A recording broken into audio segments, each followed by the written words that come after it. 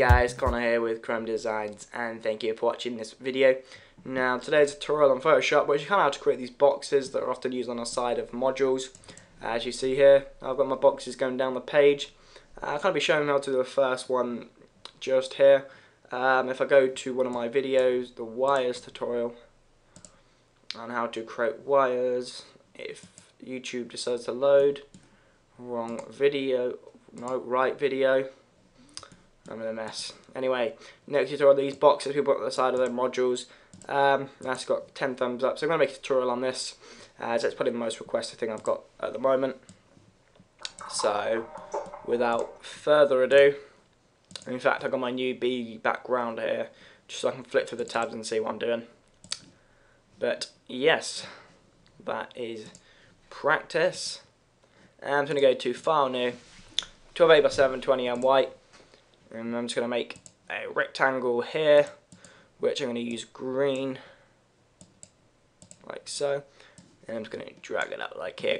Now what this green rectangle is, the side running along the left hand side here is in correlation with this blue box going along the left hand side here. So the boxes will go on the left of the screen, just so you know, just so they have to work on a background. It makes it easier for me.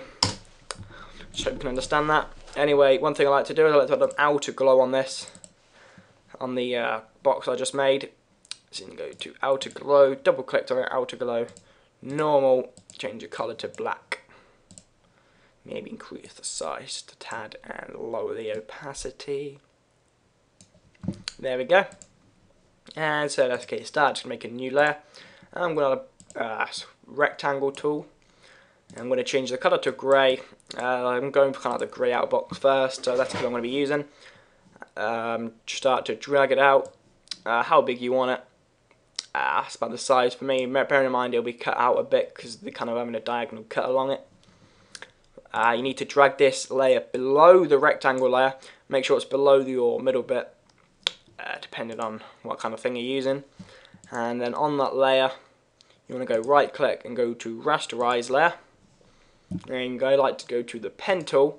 If I start down on this bottom corner here and want my A up, so click in the corner, just beyond the corner to be on the safe side, hold shift, and roughly at a 45-degree angle, kind of just click out here, like so. Now we've got the basic line. You want this side to be cut out, so just go around this side, go right click, and there go make selection, OK, and hit the delete key on your keyboard. And there you go. You got the kind of cut out square. Go to edit free transform. I'm just going to make it a bit bigger because you know it seemed a bit small. Yeah. Anyway, I was thinking about saying that's what she said, but nah, not worth it. Let's go add some layer styles to this box now. Right click, blending options. Go and add a gradient overlay. Change it to 0. And then change the colours to a grey. Yeah, just some different greys, just kind of mix it up a bit so it's not as bland. Yeah, I'm not trying to get kind of the layer styles in this tutorial, so I'm just going to kind of quickly run through it. Middle one's maybe a bit light. There we go. Okay, and okay, and that's looking good. Just going to add an outer glow, change it to normal, and I'm going to change the colour to black. I'm going to increase the size just a tad and lower the opacity. There we go, maybe a bit more. I'm going to add a stroke. I'm going to go to the size to 1. And I'm going to change the colour more to along a darkish grey as opposed to a black. And I'm just going to add a bevel and emboss. Drag the opacity of the black shadow mode to 0. And the white, I'm just going to mess with the angle, just so kind of get them nice lines going along. See what looks good, you know, mess about with it. That'll do. Click OK. And there you have it, you've got the first diagonal box with the layer styles. Click Ctrl J, and this basically means you've got 2 copies of them. On the top copy, you want to go back onto blending modes, layer styles rather. Go to color overlay, and you just want to change it to red for now. It really doesn't matter. Just so it's a different colour from the grey, so you can see it when you're working on. Edit free transform, Shift and Alt, drag them down in the corner and just line it up in the middle, kind of so it's even on all sides, like so. I think arrow keys are best because my mouse is really dodgy.